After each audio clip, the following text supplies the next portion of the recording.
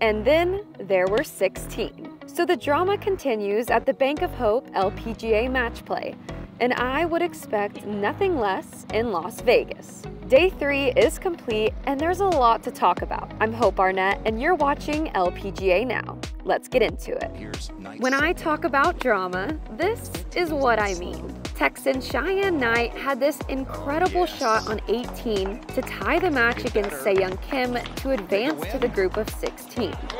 Cheyenne Knight to advance.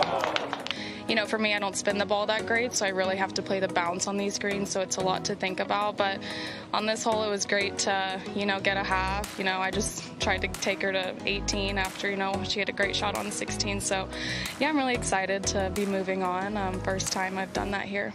And going head-to-head with Cheyenne on Saturday is Padraig and Anna Ruckarn.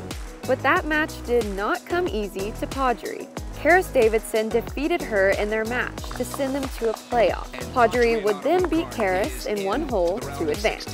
Another eventful match was this one, Anna Nordqvist against Andrea Lee. A back-and-forth match, to say the least.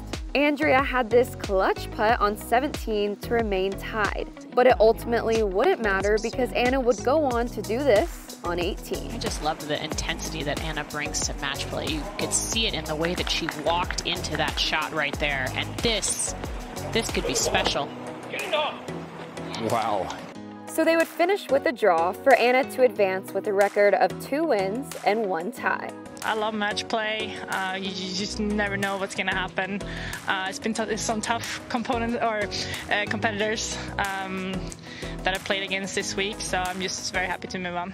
And she'll face off against Alban Valenzuela, who won all the matches in her group, where she also took down the #1 seeded player Lilia Vu earlier in the week.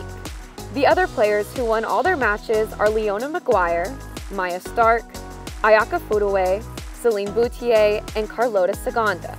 Out of those 6, 2 of them will be playing each other Saturday morning. Japan's Ayaka Furue and Sweden's Maya Stark.